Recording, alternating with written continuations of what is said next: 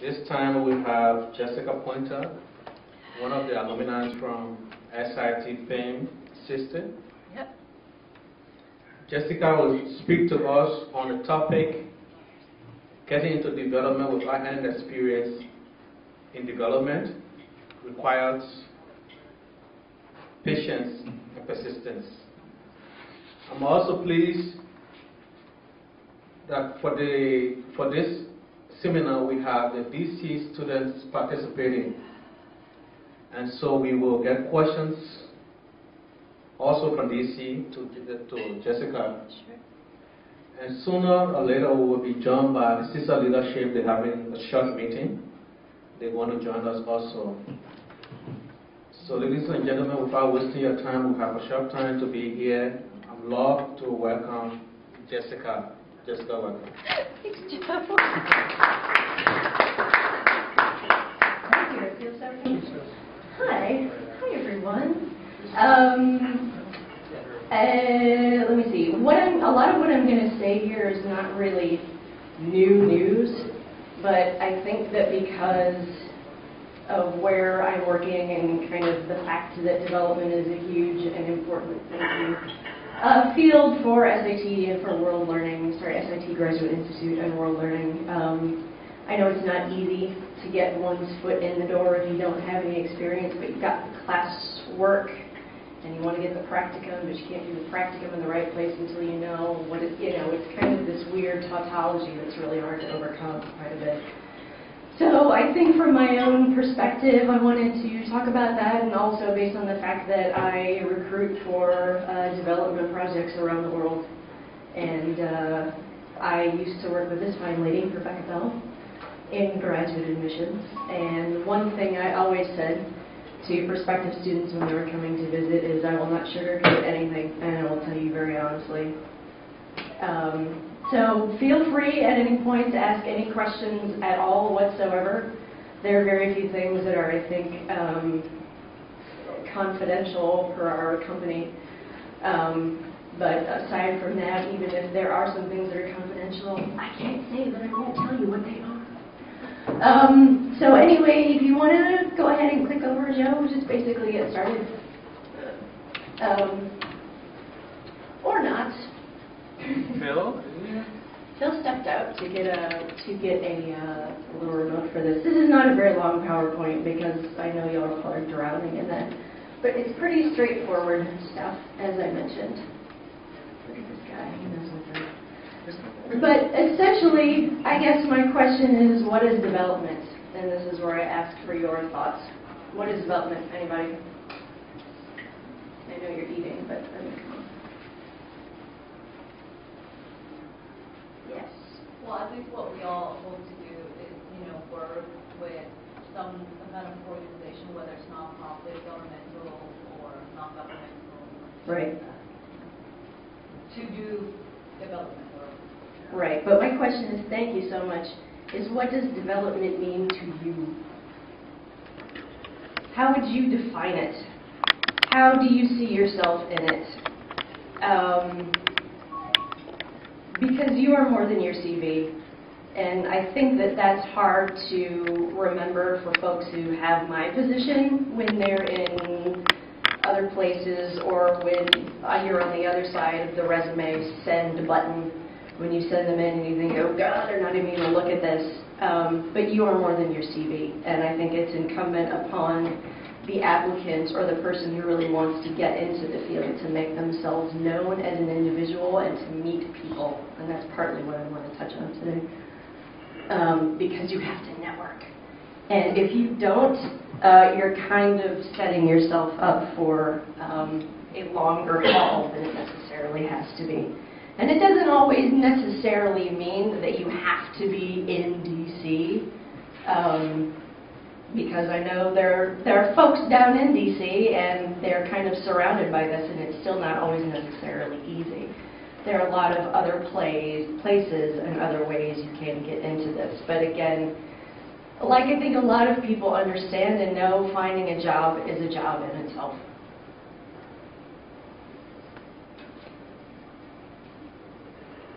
So let's advance. It doesn't want to advance. Are you clicking the arrows? I did that? Yeah. Yeah.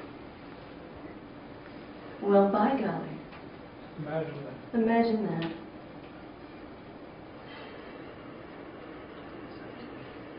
Exactly. Is that the next slide? Yeah. So what do you mean by it? Seriously, if are there any sustainable development students in here? Can you raise your hands? 2, 3, 4. Could you tell me what you were hoping to focus on within development? Gentleman in the back with the best glasses. I mean, you hear all the time, there's thousands of definitions of what you mean by development. Sure. We're touching on sustainable development.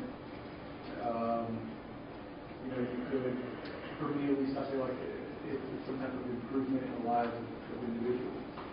And of course that's so broad, but I mean it starts there. Mm-hmm. At least for me, I guess.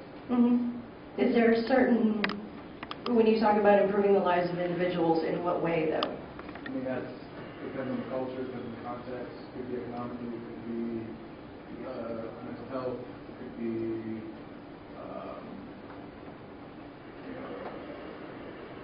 I guess, kind of going to the basic human needs. It could be security, it could be,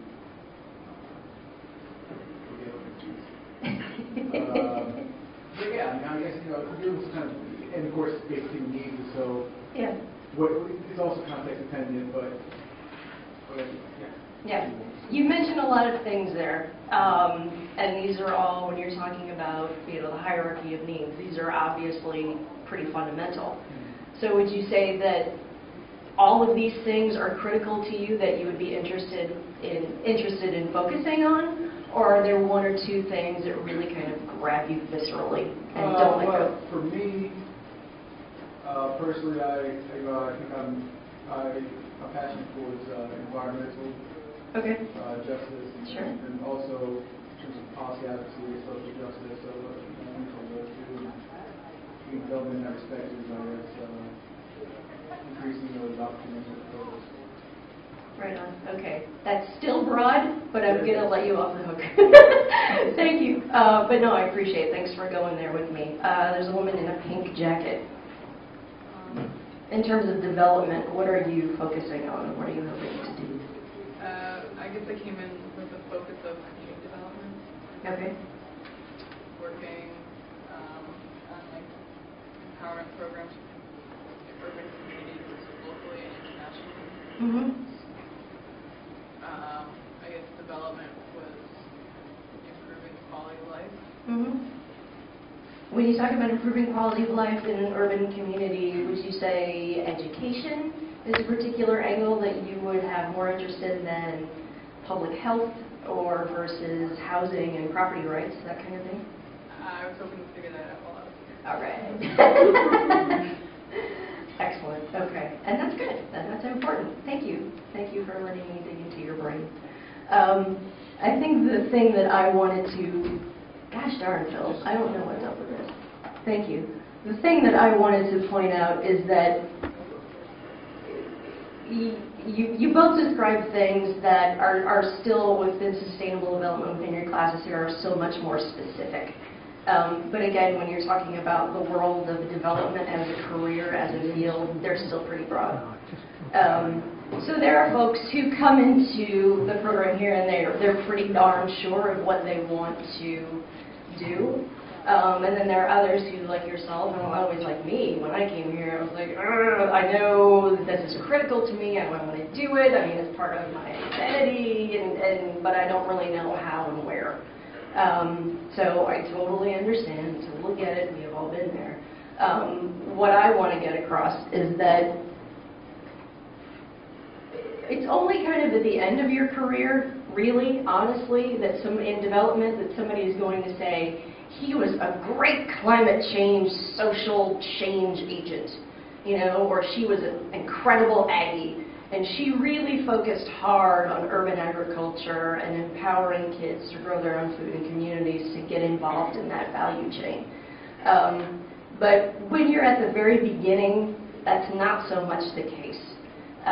So there are a few things I'm going to say that might sound kind of contradictory, but I just want to convey some realities as well as I can.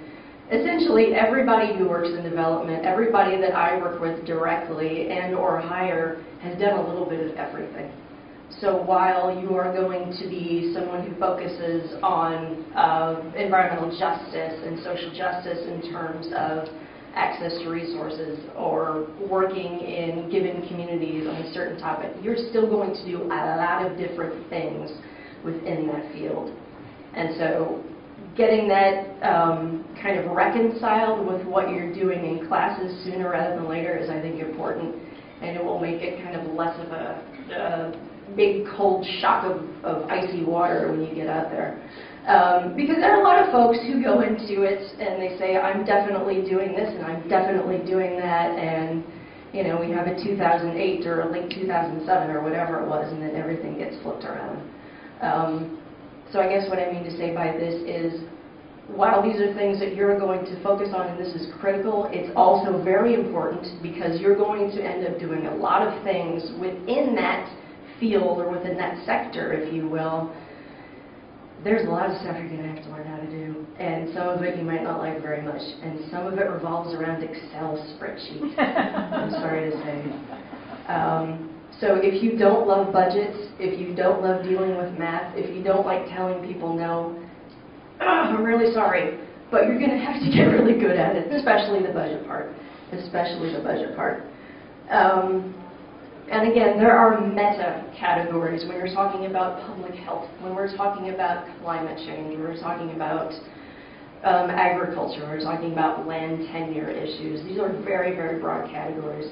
But within all of them, there are so many hundreds and hundreds and thousands of different positions that one could possibly have and still say, I am a development professional in this or this or this.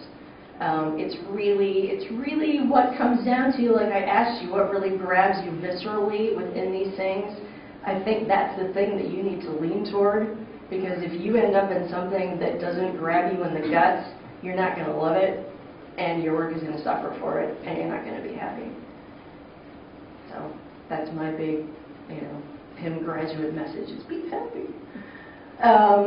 And I think it's important to remember that there are a lot of complementary skill sets that can be applied to development, as broad a field as it is, or pretty much in any degree anybody's doing here. Because if you're looking at positions within social justice, within public advocacy, that kind of thing, you're still going to have people who can control your books and run your books. You're still going to have people who can recruit the people who are going to do this work. You still have to have people who can train. And I can say very assuredly that if you want to be a monitoring and evaluations professional, the world will be your oyster. If you want to go into development, there's no question about that. Someone shakes her head because she knows this is true. Yeah. So lean into your discomfort, as Ken likes to say, because if you don't, that's not how you're going to get the new skills, and that's not how you're going to grow. And really, ultimately, your career in anything, especially development, is a marathon and not a sprint. And I say this because there are I work with a lot of former PIMs as well, and I also see a lot of brand new PIMs coming into our office and applying for jobs. And they want to come in and talk to me about Johari's window, and oh, this ladder of needs, and I know all about this, and I can tell you about this. And what? Great. We know about this, we've heard about this, we work with this on a regular basis. You need to slow down. Enthusiasm is important, energy is important, but you gotta slow down. You gotta listen to people more than you gotta speak. I think there's a lot of background that goes into getting into that interview point, which I will get to in a minute, but I would like you to remember that you are more than your CV. And again, I've been there. I have been in the position where I have been laid off because of budget cuts, because things aren't going so great. And so you have to do everything you possibly can to get yourself out there. And it's very hard, and I know that. And like I said, finding a job is a job. But I want you to remember that as much as you are more than your CV, and I totally believe that because I see hundreds of them every single day, I know that there's each one of you, each individual person full of dreams and hopes and disappointments and wants and whatever behind all of that, because we have all been in that position. But I would like you to remember that there are certain things that what I have to look for in a person's CV, for example, and what you have to put across in your CVs. We say CV just because that's what we use in development world versus resume. Is I want to see a breadth of experience. I want to see somebody who's really passionate. I want to see somebody who's confident. Good Lord, give yourself some more credit. But please, unless you are somewhere in your late 40s and fully entrenched in academia, your CV or / resume does not need to be more than 2 pages. And you need to edit the heck out of that puppy. And I don't want to contradict anything Squeak would say to you or anything any of her staff would say, but I am more than happy to see things that are presented in an unconventional way. If they're original and if they are eye-catching, awesome, more the better, because that's who you are. Give me just a second. I recently got one from someone who is resident in Copenhagen, and he sent a CV using Comic Sans font, and he used the landscape format, and he didn't use any capital letters. And I at first looked at this and I said, oh geez Louise, this is not going to last. This is not going to happen for you, my friend. But I was reading and I was reading and I was reading. He presented things in a way that I hadn't seen before. He included a little world map and highlighted each of the countries where he'd done short-term consultancies in monitoring, evaluation, and emergency assistance. And it was yellow and green and blue, and it was kind of crazy, but I really liked it. And I put it in front of somebody in the tech staff, and that's what we call people who work in the sectors, who are dedicated, democracy people or ag people, they're tech staff. And they say, oh yeah, I know him, he's great. It's like, all right, well he's obviously going against the grain and he's a fishy who's swimming upstream, so I gotta give him props for that. But honestly, he's also wasn't more than 2 pages. And what he gave us dates, he gave us his title, the title of who he was, the title he held. He gave us, these were his basic functions. He gave us highlights, his special achievements, his big results, and he included qualitative and quantitative stuff in there. And he said if he was working for a particular international donor, he mentioned that. Because if you're going to work in development, or if you're going to work in whatever have you, you have to learn who are the big players out there. And you have to learn the rules and regulations within which they do everything. These are basically the boundaries within which you have to color. And it's critical that you learn how they do that, so that when you apply for a position with Tetra Tech or Chemonics or DAI or whoever, that you're able to say, I've worked for AID, I've worked for AusAid, I've worked for SNV, I've worked for Danita, I worked for the Swedes, I worked for whomever, and I know how their rules and regulations work. I'm good to go. Because what we want to know is if we're going to put you in the field, that you are not going to look bewildered and slightly terrified at the pile of paper that appear on your desk every morning that you have to complete and fill out to us by the end of the day. Because that's kind of how it actually works. So we just want to know that you're going to be quick, that you can hit the ground, not running, but flying almost. And please give yourself some credit when you're doing that. There are, I think, all of us, especially folks who are brought up in the U.S.-American context, are going to be a little bit more humble and a little bit more shy and a little bit more on the INF side of Myers-Briggs, and that's totally me, and I get that, because I'm an INFP. But at the same time, you are selling yourself. And it is hard if you have issues relating to speaking in public, or if you feel that there's a learning disability, if you have a physical disability, which is why I'm seated today, any of these things, again, you've got to lean into that discomfort, even physical, for me sometimes, without going overboard. But again, if you speak probably pretty basic, pretty good, pretty solid Arabic, as I think is really picked up here in the past few years as a language of instruction, put that on there, because we want to see people who speak a supercritical needs language, as the State Department calls it. Yeah, give yourself credit. And when you do a first draft, send it to however it works nowadays, kind of with Squeak and her staff, but also send it to the professionals who do this kind of thing. But send it to someone who knows you really, really well. Send it to a family member or your best friend or your spouse or your partner or whomever. Someone who can say, oh, you did not mention this thing that you did in 2005 that actually ended up resulting in blah, blah, blah. We tend to kind of push those things down a little bit because we don't want to be seen as the too tall poppy. But your little poppy head is the one that we need to see. And this is the one I really want to see, like the guy in landscape format. I would never have called that, but he did a great job.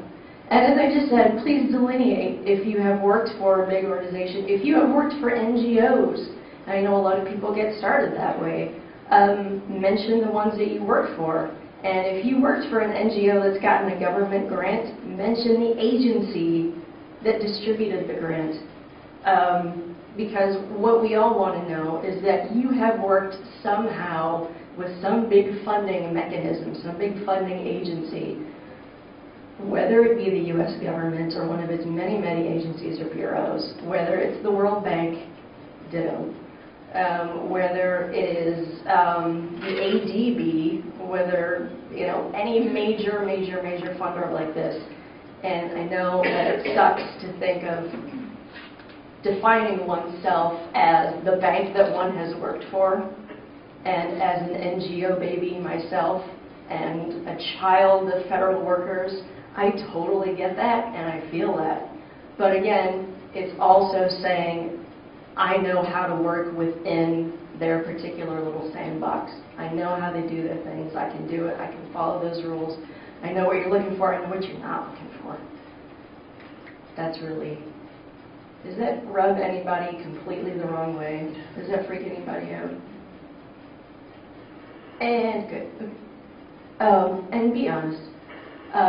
So give yourself credit, but don't lie, obviously. Because what's going to happen is if you put on your CV that your French is fluent, and what we will do is we will look at that, say, okay, does that equivocate to basically the Foreign Service Institute Level 5 or FSI 5, which is what any U.S. funding agency is using as kind of their language descriptor. They're going to have part of your interview in that language.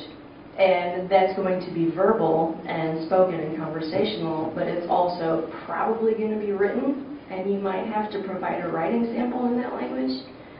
We have a former colleague, Maria, whose parents are Argentinian. She speaks Spanish fluently since she was a child, obviously. And we have people come in and say, oh, my Spanish is fluent. She'll come in there and she will ask them a bunch of questions, and she will come out saying, sorry, you're intermediate. And it sucks, and it's a rude awakening, but we work in these languages. We need to know that you can do the same. But remember that you are more than your CV.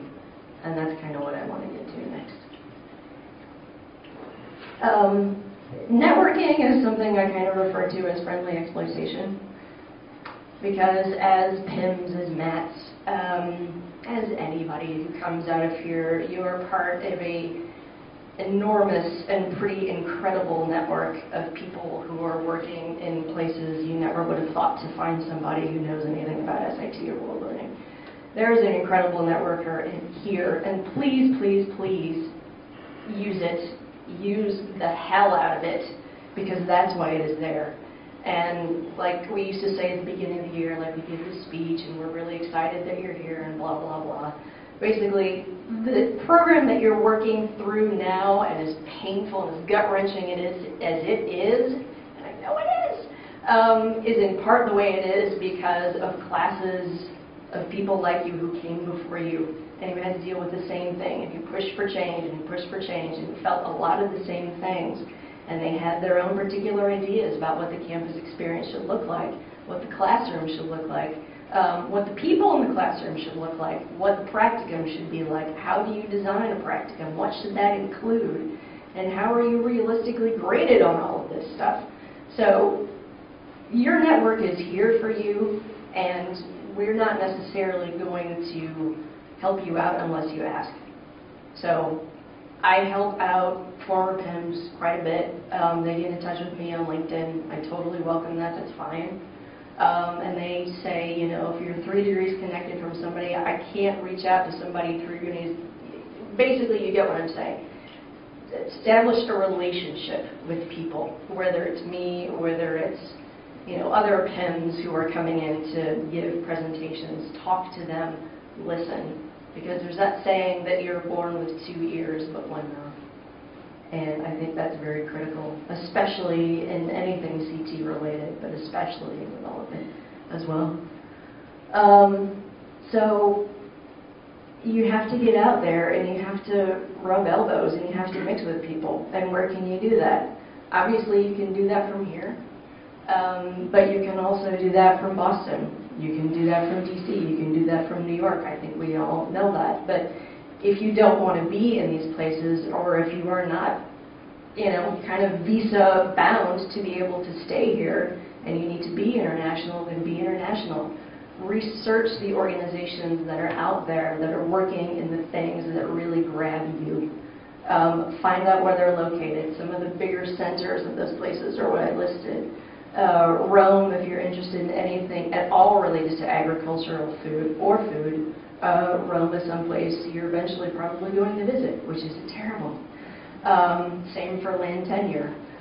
Istanbul, if you're related to a lot of stuff that's going on in the Middle East at the moment, which is changes on a dime, especially related to relief and development, obviously.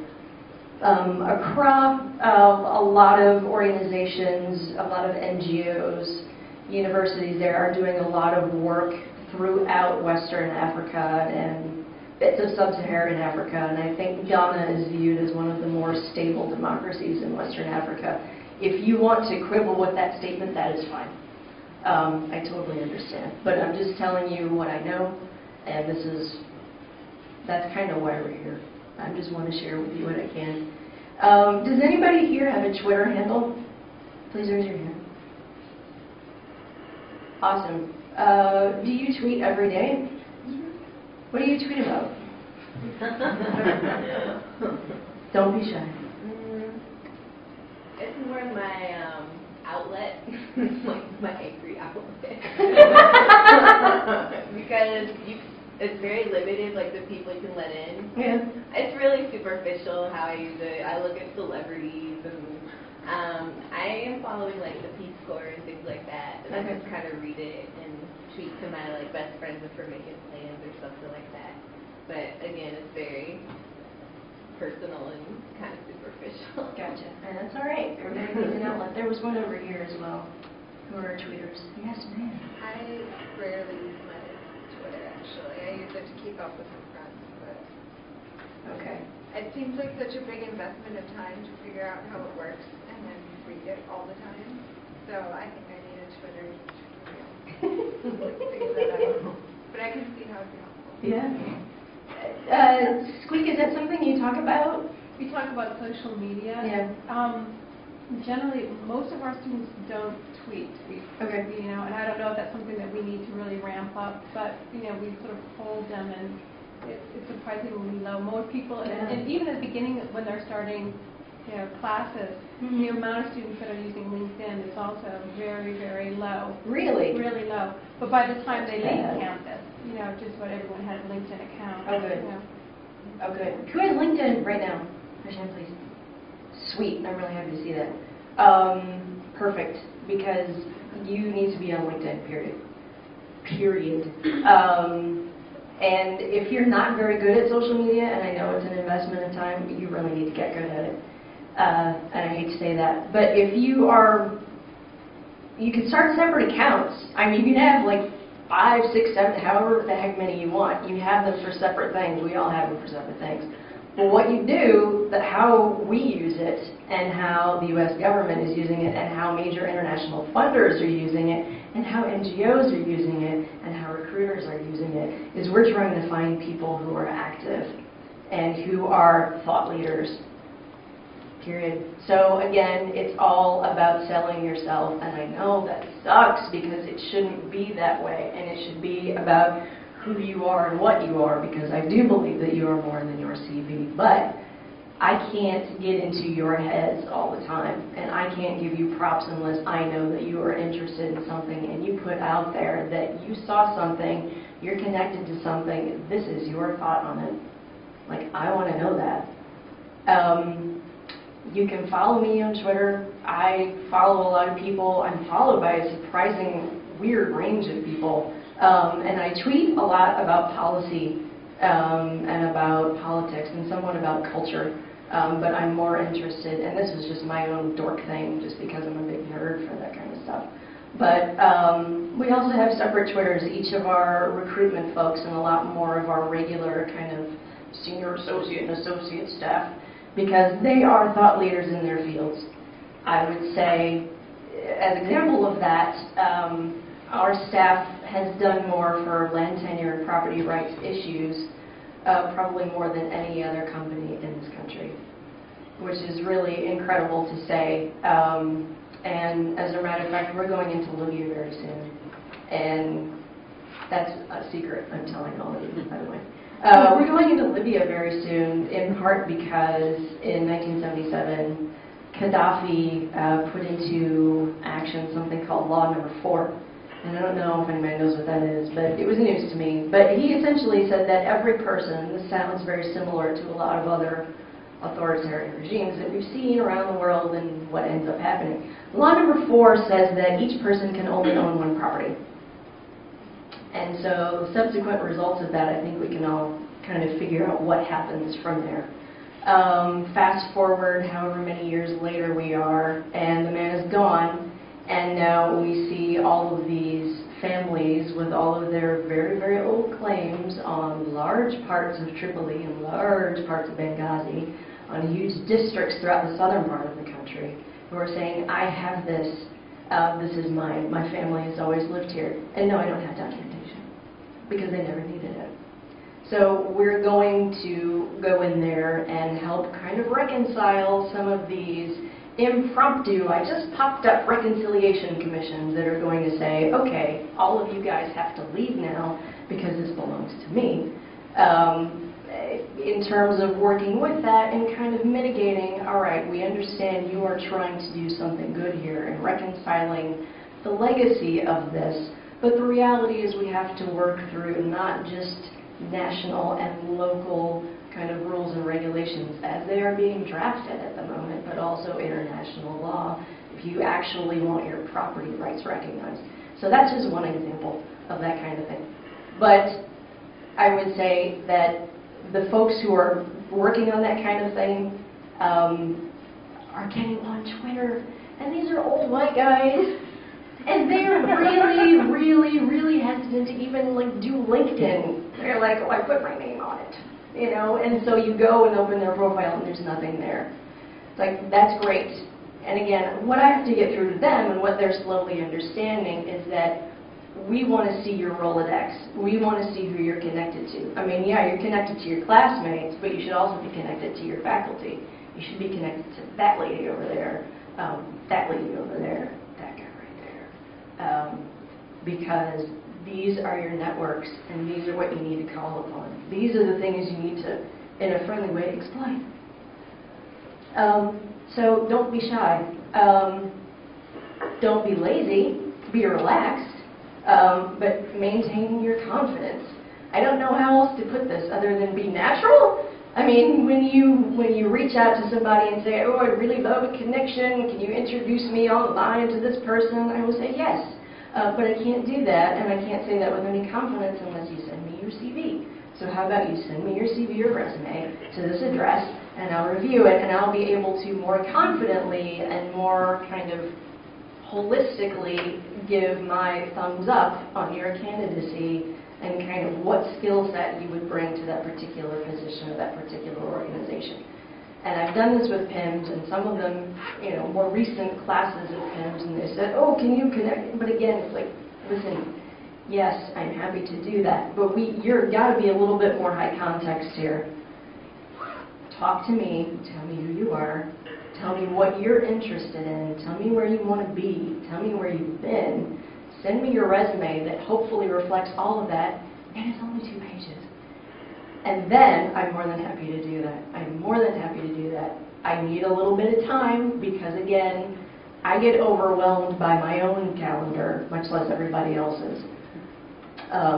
So keep it natural, keep it relaxed, but again, confident, but don't be too relaxed. You got to be a little bit more high context, I think, in development. And I would say part of that is due to the fact that a lot of the folks who are kind of at the top of that field right now, at the top of that game in development, are the guys and gals who were the first classes of Peace Corps volunteers in the 60s. So they have all of these great stories about all this great stuff they did in the 60s, and they did great stuff. But at the same time, they're now in their 60s, and many of them are old white men. And so, and I'm not saying that to slam on old white men, because we all know some who are cool that we love. But what I'm saying is you have to understand where they're coming from, and you have to be able to work with them, not against them. You have to be a little bit more high context, but you also have to be a little bit more respectful. And just enthusiasm, energy, yes, bring it, but bring it in a little bit more controlled way. Don't lecture me about Johari's window at your interview, man. Because I know about it. I taught it when I taught OB1 to Claire Halverson, for Pete's sake. And please remember that at the end of the day, it's just talking. Networking is just talking. And whether it's an informational interview, whether you call and miraculously get one of us at our desks and say, can I ask you a couple of questions? Can I bounce something off of you? Can I get your input? Yes, of course you can. It's just talking. So I don't want, what I really hope doesn't happen is that people get so kind of built up and so kind of nervous and so energized and so like, I really want to do this well, that you just kind of crack and you're sweating and you're nervous and you got the shakes, that at the end of the day, it's right, you see, that at the end of the day you end up forgetting what you wanted to say. And practice, for the love of Pete, practice. Just practice. And it's just talking. Because you're more than your CV. Again, this is where it comes in. Because I'm going to get that, and this is just an example. We recently posted, we still have a couple, I just want to check my time, positions for assistant project managers on our website. And we need one that especially is a strong Spanish speaker, and by strong I mean fluent, and by fluent I mean actually fluent, not intermediate, or not elementary, no offense, get there, just work on it. We had 400 applications for this one position. That is really demoralizing to hear. So what I implore to you is, because you are more than your CV, please network. Please, when you're in DC, or if you're in DC, when you're in Brattleboro, or if you're in DC, when you're in London, for example, reach out to people ahead of time, research them, see where they have been, find common threads with these folks, engage with them as people, because it is just talking. Engage with them as people, listen. Listen. You got to be a little bit more high context, but just listen, because you're more than your CV, and they want to know about you. Swear to God. So ask me anything, because I want to know about you.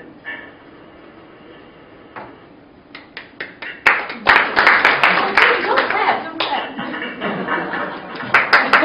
Thanks for listening to me yammer on, but this isn't any particularly new information. I just want to know what your questions are. I will tell you whatever you want to know right now. Ask me. Doesn't matter. You want to know what format your CV should look like? Do you want to know, can you connect on LinkedIn? Yes, yes, the answer is yes. What do you want to know? What does anybody want to know? Yes, thank you. I just want to know, how long did it take for you to find a job after you finished at S.I.T? I already worked at S.I.T. while I was doing my practicum in capstone. So afterward, you finished your capstone and then you just went on to work with S.I.T.? Yep, I continued working here. I started working in the admissions office January 2nd of 2002. And I kept on going, and it took me a little bit longer due to life getting in the way to do my capstone. But I finished it, and I kept on working in admissions. I also was fortunate to be able to do some teaching. But then I switched, I left S.I.T. for an opportunity in Boston, and I stayed down there for a couple of years, and I continued to work in higher ed. And I said, you know what, for the life of me, this is not what I want to be doing. I enjoy it, I love it, in a lot of ways I really miss it, but it doesn't, development gets me in my guts. So that's where I came from. How did you transition? I networked like crazy. I started tweeting a lot, and what I was doing was I always fancied myself one of those really ridiculous, blowhard, wonky panelists on the McLaughlin group. I don't know if you're familiar with this show on PBS. But it's kind of ridiculous, but I always thought, how awesome to be able to say, what's going to happen next week? Okay, so you're seeing what's going on, what do you think is going to happen? So I just started doing this, and then lo and behold, like the head of the FAO started following me, and I was like, who the hell am I? I'm just some chick who lives in Salem, Mass, you know, going off. So that started happening, and I networked, and I networked, and I networked with people that I knew, with my classmates, with people who weren't my classmates, and then I finally got my foot in the door and got my interview. So it was probably about three or four very unpleasant months, but thankfully I lived in the Commonwealth of Mass, where you can have unemployment. So I was really grateful for that. Under Romney? Oh! The timeline's straight. Dude, ouch. Oh, Sure, DC, go ahead. Do you have a question, DC? no. Okay, that's fine. Yes, ma'am, in the back. I would like to know either your opinion or experience on what RPCVs can do. Our PCVs can do a lot, and I think a lot of people think that you're automatic in development, and it can be if you make it. I think it's really easy for you to therefore, when you apply for that position at whatever development firm or for whatever development project somebody's recruiting for, to say, yes, I have 2 years of experience in this country, yes, I speak this at this level, boom, boom, boom, boom, boom. It's easier for you to tick off a lot of boxes, but I think it also doesn't kind of negate the networking thing, and it doesn't negate the CV thing. So I think it gives you a leg up. I don't think it's necessarily for everybody, and it's not. I didn't do Peace Corps, and that's okay. I did AmeriCorps, and I'm very proud of that. But I think it does help a lot, and it makes people look at you possibly a second time if they see that you have been in some place like Turkmenistan, where one of my newer colleagues was for 3 years. Turkmenistan, of all places, which doesn't even have a Peace Corps anymore. So, I mean, something like that can really say this person is tenacious, maybe a little crazy, but I appreciate their drive. Yes, ma'am.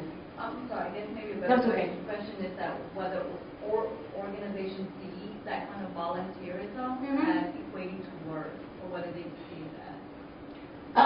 It's not like how do they Sure. value that experience? Sure. The question was just for DC, was kind of basically, do organizations like ours see time in Peace Corps or volunteerism as work? And I think we kind of do, because so many of us are our PCVs. And we kind of do, and I say kind of because we know the reality is you're not always doing that. You're often doing, you know, community development. You're doing a little bit of everything. But I think it really, what it comes down to is how much you sell. Again, the main thrust of what you did. Were you a hardcore economic development person and you were embedded within a particular office or something like that? Or were you working in a classroom and you built out the particular resource of this school, hence this community, et cetera, et cetera. It's how much it's really like anything in life, and this is another cheesy thing, it is how much you make of it. So if you really write it up, then counts for work in my eyes. Is that helpful? Okay, thank you. Yes? What would be your suggestion or your thoughts on trying to incorporate other types of experience besides development experience? Does that make sense? Kind of. Could you say a little bit more about that? Well, I've been in the business world for the last 12 years, in sales and marketing, and so but I don't have any development. So, but it still has to have some value, of course, in some way. So, how do you sell that side of, even though it's not direct, the companies you work for aren't necessarily the names or the people that you're selling. So much. What were you doing within all of that? Were you strict marketing? Were you strict sales? Were you overseeing people? Were you a budget lady? I was not. Okay. I've run budgets, but I've done all of that. Yeah. Okay. In different capacities. Okay. This is a good question. The question for DC was, if I'm coming from a dozen years in the business field, in the for-profit world, how do I spend it? I think it really depends on what do you want to focus on, honestly. Because I think a lot of people will look at you and say, oh, you would be, if I'm opening a new project in Kosovo and I really need a communications person and I really need somebody who's going to run PR for us, because all of these projects need a face. And they need somebody to write their reports, and they need someone to interface with the USAID mission or other local stakeholders, other local NGOs, this kind of thing. You could be a communications person, which obviously is a huge part of marketing. If you want to be in sales, I mean, shoot, there are a lot of ways you could spend that. If you wanted to stay strictly in numbers, there are a lot of ways you could do that. If you didn't want to, then you would look more at the relational side. Again, the recruiting, the project managing, business. You could even potentially, there's a lot of work that's happening now, especially kind of after we do the ag projects, after we do the democratization and governance, we do the public-private partnership stuff, which is, again, feels weird for an NGO baby to kind of be saying that kind of thing. But again, if you don't have anything going in terms of the private sector, it's not going to look very good for a lot of people for a long time.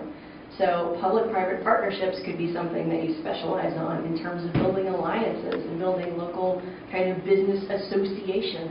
There are a lot of ways you could spin that. If you wanted to be a contracts manager, people would kiss the ground and walk them.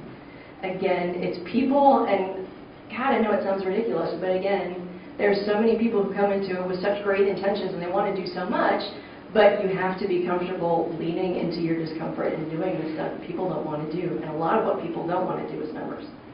So what's one of the best ways to find out? I mean, monitoring evaluation. Yeah. You keep hearing the same that they need that, but what's one of the best ways to sort of know what these kind of companies are really needing? Look at their websites. Look at their websites. There is a website I didn't put on here, but if you want to write it down, it's called, if you Google CIDC, and I think it's called Advancing American Ingenuity or American Ingenuity Abroad. If you Google that, essentially, what that is the Council of International Development Companies. And this is essentially something that our company joined a couple of years ago with all the big players in DC, with a lot of the big NGOs. Essentially, we were looking at the midterm elections in 2010, and everybody's saying how much the foreign assistance budget takes up of the federal. No. It doesn't take up 25% of the federal budget. It takes up 0.1%. So what this was is basically just like a big group of people who would get together and say, we have to advocate for ourselves because we don't know what's coming in the next election. And if elections turn out a certain way this fall, it's going to be really interesting, really quickly. So if you go to that website, that was a sidebar, sorry. If you go to that website, you will see the names, and it will link to all of the websites of all of these places. And there are a lot of them on there. I think there are 30-something. The big players in international development are us. Tetra Tech, the corporation is based in Pasadena, California. ARD is a recent acquisition. We've tended to do rural development and mostly ag stuff, but we're doing a lot of global climate change stuff and a lot of climate justice. Land tenure, like I said, democracy and governance, water resources, infrastructure, but we're also getting into kind of emergency response and kind of transition initiative. So if you also Google OTI, which is the Office of Transition Initiatives, which is in USAID, those are kind of like the first responders for aid. So they have an office still going in Syria, for example, or they're getting ready to go in there. They're just kind of like sitting at the border, like freaking out, like, can they get in there? They've been going in Libya for quite a while. So again, that website is going to link you to a lot of different places, and it's again, finding a job is a job, and I hate to say that, but it's the truth. But explore websites as much as you can. If you go to the USAID website, if you go to the DFID, the DFID, if you Google DFID, that is the British kind of equivalent of USAID website, and see the things that they are working on. And it will give you a sense of the contractors who do the work for them. We are one of them as well. But look at the projects that they do. And again, a lot of what is coming and the jobs that are going to be really necessary in development is again kind of this forecasting, which I think is where my little geek, I want to be on the McLaughlin group thing kind of came in handy. Because again, it's kind of, if you're looking at this trend, these are the political conditions, this is the skill set that I have, this is what might happen, and this is what I'm going to have to get good at. And what I can say for pretty much anybody, and I'm so sorry, who wants to work in development, is Excel. Sorry. Is that helpful? Yeah. Okay. I mean, It's not really good. yeah, I mean, exactly, and this is great. So you're going to be fine.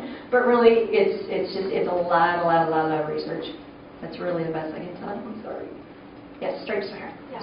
Okay.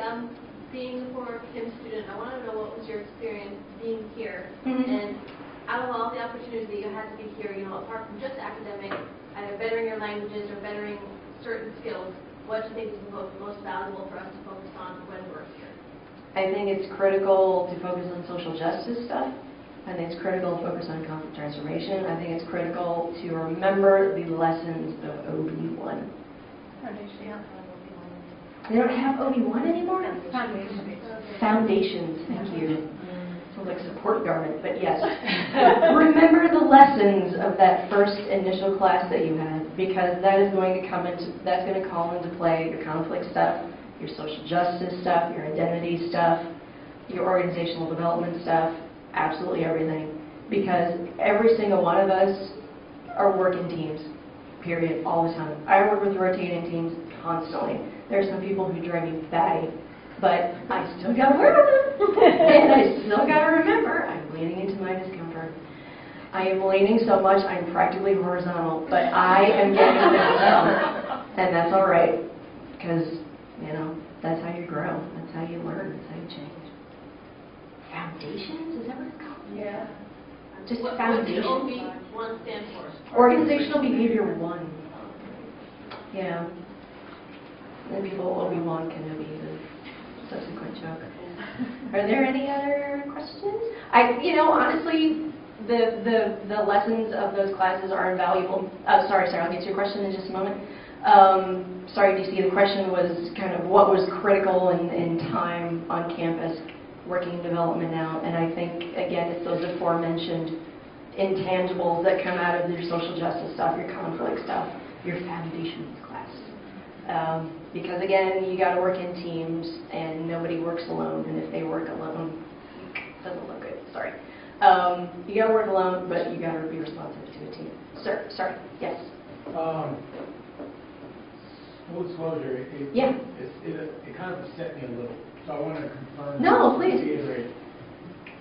So is it standard practice that HR departments look at people's LinkedIn accounts and Twitter accounts? No. No, okay. It's not standard practice. The question was, is it standard practice that HR looks at people's social media? It's not standard practice, but in some places it is.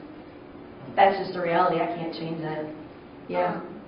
They just want to know, are you, don't, I mean, I think the common sense thing is don't do silly stuff and post pictures of it.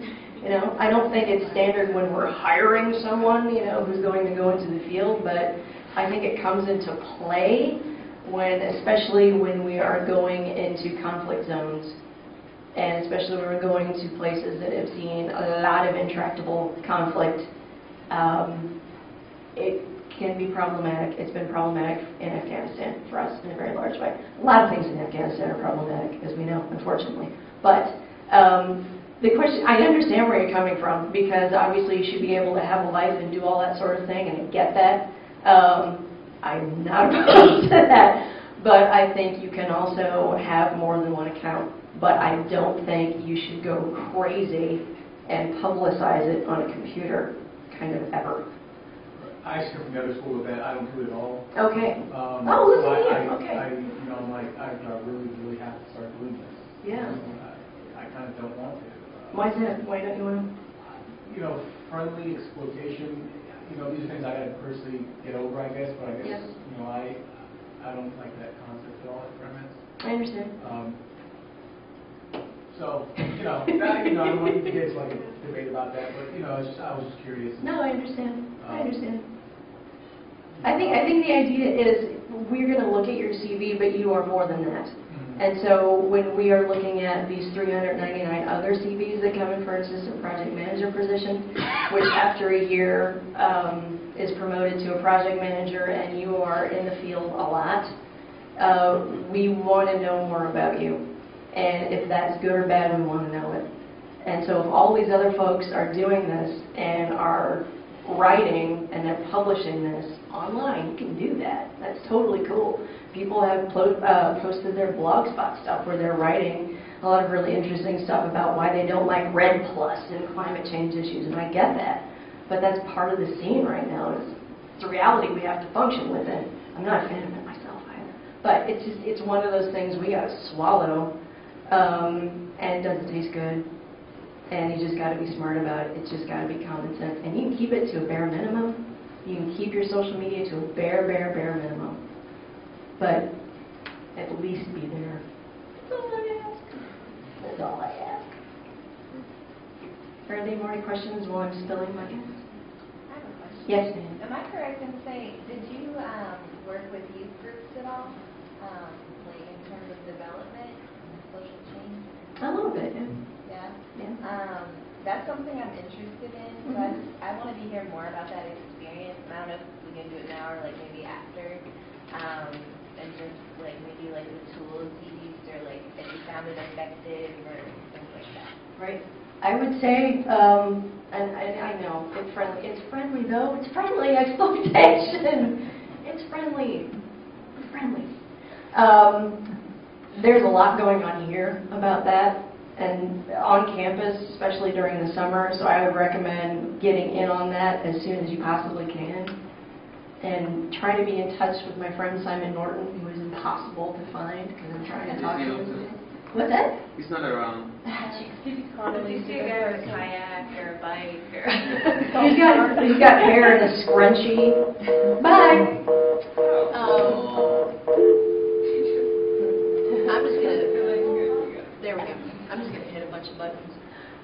There's a lot going on here around that, so I would try to learn a lot about that as soon as you can. Talk to Sweet, she knows everything. Talk to these fine folks from Contact as well, because I think there's a lot that goes on in kind of adult peace building that translates a lot into youth programs. I understand there's a class in that here now, is that correct? There's kind of there's a course and you kind of... Leadership. That's awesome. Are you going to take that? You should take that. Oh, God, that's huge. Oh, right on. Did you like it? Oh, yeah. Right on. Who was the instructor? That was Simon Simon and John. Oh, yeah, they talk really That fast. was really great. Yeah. Right on. No, that's wonderful. That's really great. I would try to talk to John if you can. And network, holy heck, while you're on campus. And especially when the career fair, can I do a little plug? Please. Is it called a career fair? called a career It's fair. called a career fair. It's going to be here next week. Yeah, Tuesday the 23rd. Yeah. And this is, again, not necessarily I'm looking for a job. This is networking, networking, networking. Totally. Even if the person that's standing in that room does not have the job that you want to know that person in that room because they know people who know what you want. Yep. Networking. Yeah, that's the whole idea. And again, that's where friendly exploitation come in. It's friendly. And ultimately, honestly, when I am getting resumes and applications that kind of make your head spin, if I see PIMs, I want to interview a PIM. Period. And I think there are a lot of other PIMs who are out there feel the same way. Because we know what this place can do to you and can't do for you. And what it means for a lot of other people who come through these sources. Hello. Yeah, I want to hire PIMs. I always want to hire PIMs. I had the chance to hire one not too long ago, and I regret that I said no. Because the friendly exploitation was, that really wasn't quite there. And also, there was a little bit too much confidence. There was more talking than there was listening. And it's like, I know you're so energized and you really want to go, and you want to hit the ground running, and that's great, but slow down. Listen to what we need and then tell us that you can give us that. Please don't tell us everything you are going to do straight away, because not everyone's going to come through and transform the universe with a wave of their hand. Please listen, and then we'll have a dialogue. That's what it comes down to, listening and dialogue, and friendly exploitation. So again, the thing that I just want you to go away with is I know that applying for jobs, especially in development, can be a huge pain, because you send your CV, and oh my God, is it right? And Squeak, can you look at this? And people, and inevitably, it happens every single week. I get a CV where somebody means to write public, and what do they end up typing? They write pubic. And I understand because I have been there.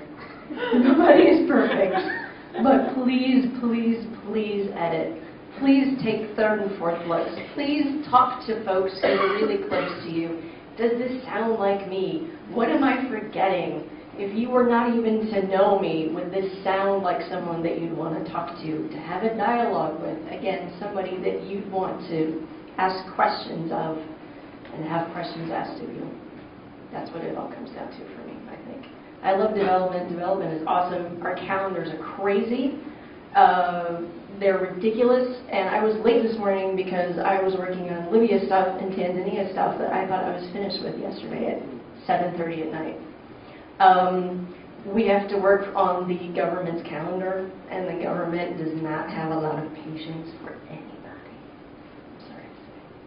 So it's the rat race term is very much apropos. Then you got to get comfortable with it, as gross as it may taste when you swallow it, but it's all right.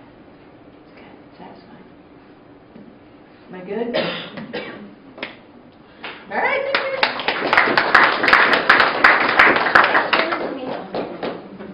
There's no switch on that. Okay. All right, thank Never you mind. folks for coming. Yeah.